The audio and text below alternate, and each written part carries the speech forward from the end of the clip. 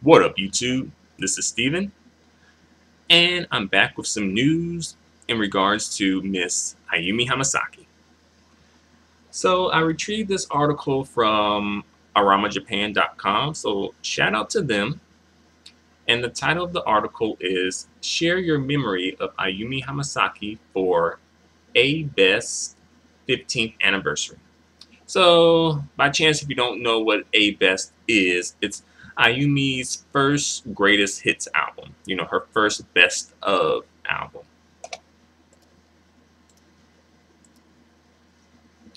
So, we are at the 15th anniversary of this you know groundbreaking compilation album.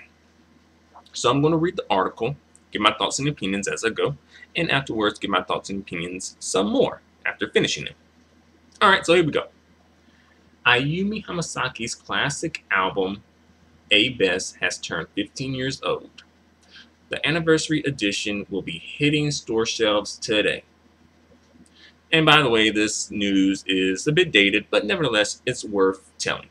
See, quote unquote, A Best was a phenomenon in the J-pop scene, largely fueled by a forced rivalry between Utada Hikaru that broke global sales records. Wow. So basically, back when this album was first released, this album and Utada's album Distance were going like head to head on the Oricon music charts, the Oricon album charts. And both albums sold a lot. Next, the album remains as Ayumi's best-selling work and is the sixth highest-selling album in Japan. So pretty much in Japanese history, Ayumi's A Best album is her best-selling album as well as the sixth best-selling album in Japan, period. So, that's one of those, one of Ayumi's records that she holds.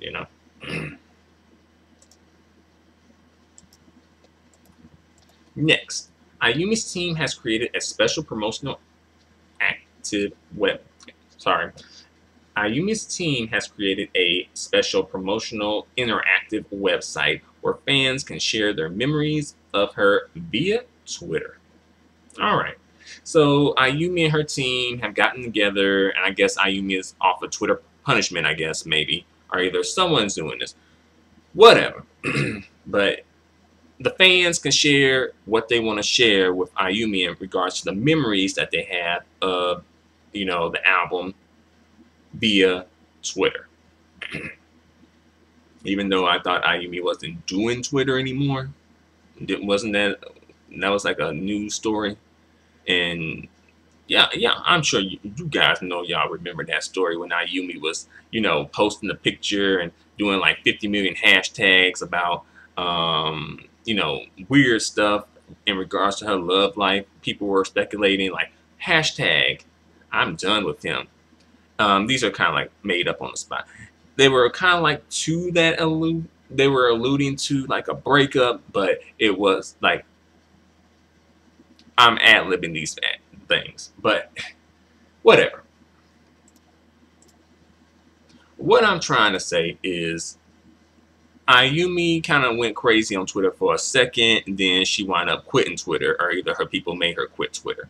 One of the two. And she was going crazy, and she posted that, like a picture of her hugged up on this dude, which people assume was not her husband.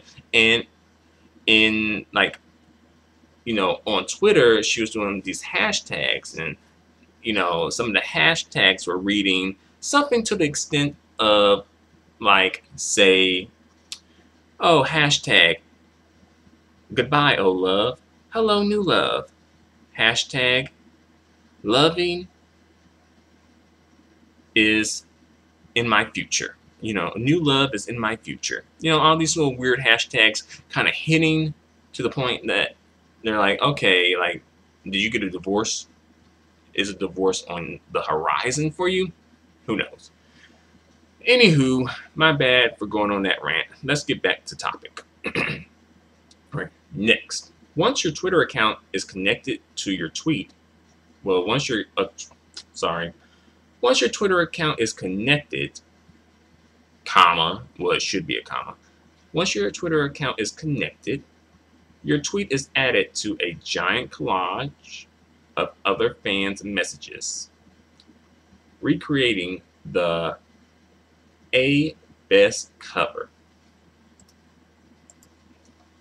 All right, so I guess Ayumi has this big super collage on somewhere on the internet, and it's going to recreate the A best cover with people's tweets of her. I wonder why she's using the tweets. Well, I guess so. I mean, she's using Twitter, but I'm still at a loss of why Ayumi's back on Twitter.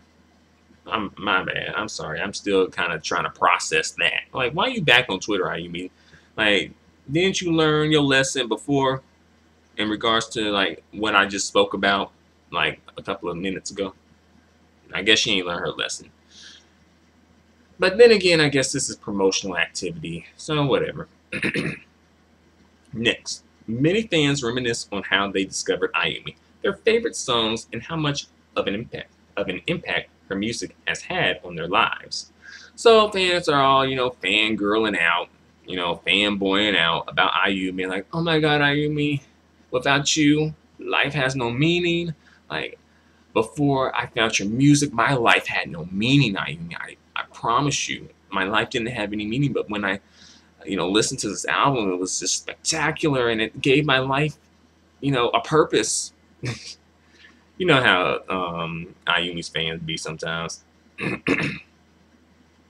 But, Ayumi does have, songs that do speak to the human experience, so I can understand why fans would feel a certain way when it comes to Ayumi Hamasaki's songs, like, say, her songs like Hanabi or Memorial Address, Game even, or Because of You, like, her songs kind of like have a meaning behind them that a lot of people can relate to, And I think that's sort of a part of Ayumi's like draw as a musical artist, is kind of like her being able to, touch on the human experience within her music and her lyrics. All right. Next, the website is available in both English and Japanese. So that's good, because it's kind of like good to see Ayumi acknowledging her international fans, because not all of her fans speak Japanese, at least fluently. And they still are interested in her, which is, speaks to Ayumi's allure, speaks to Ayumi's relatability, speaks to Ayumi's appeal, being able to appeal to people who don't even speak your language, And then at the end of the article, they say, or they ask, rather, what are some of your memories of Ayumi? So, good question. What are some of your memories of Ayumi? Me personally, I know my first memory of Ayumi was seeing her perform on a Japanese music award show. She won like the top honor of the evening, and she performed twice, and she performed the song No Way to Say, and that was pretty much the first time I had even heard like an Ayumi Hamasaki song. I've heard of Ayumi prior to, but that was the first time I heard like Ayumi Hamasaki and her music. Like, and plus it was a live performance as well, so even more so. And I remember getting more into Ayumi Hamasaki during college. I remember Step You being one of my, favorite songs of Ayumi, and that was probably one of the songs that really made me go out and even, well, not go out and purchase it, but order online and purchase her album Misunderstood. That's pretty much the only Ayumi Hamasaki album I have. But like for me, I'm still kind of somewhat interested in Ayumi Hamasaki's music a little bit now. But for me, more so, I guess I concentrate more so on the era of, say, kind of like maybe, the memorial address era up to maybe the guilty era, between there, you know. Sometimes I kind of go and maybe listen to something that maybe a little bit before that, maybe like, the My Story era, perhaps, maybe a little bit back, that far back. But yeah, I do remember purchasing the album, and I enjoyed the album. Not every single song, but I enjoyed a lot of the songs on the album, and I enjoyed the DVD as well, because not only did Ayumi have the like the music videos on the DVD, but she also had the behind the scenes footage, and as well, I remember looking at the behind the scenes footage for like Bold and Delicious and Pride, especially in it resonated with me a little bit more because that was shot in New York, and I can be like, oh wow, Ayumi was really close. She was in my country. You know what I'm saying? I guess, let's see. And I've done a lot of lyrical analysis of Ayumi Hamasaki's songs, and I posted a lot of them on my channel, and as well I've done like even like the whole Instagram post analysis as well. I did 3 videos of Ayumi's Instagram post back when she had her temporary Instagram account for like a month. Remember that? Like, it was from about January 23rd.